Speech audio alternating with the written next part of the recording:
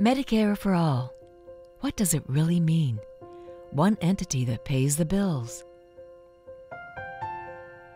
We get rid of the hundreds of complicated insurance plans, and we have one comprehensive plan that covers everybody. It's simple and efficient.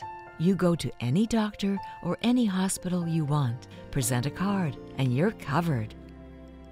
There are no deductibles, no out-of-pocket expenses, and no contentious pre-approvals before treatment. Everybody is covered. Nobody is left out. Medicare for All is not a government takeover of health care. The doctors and hospitals remain totally independent, just like they are now with Medicare.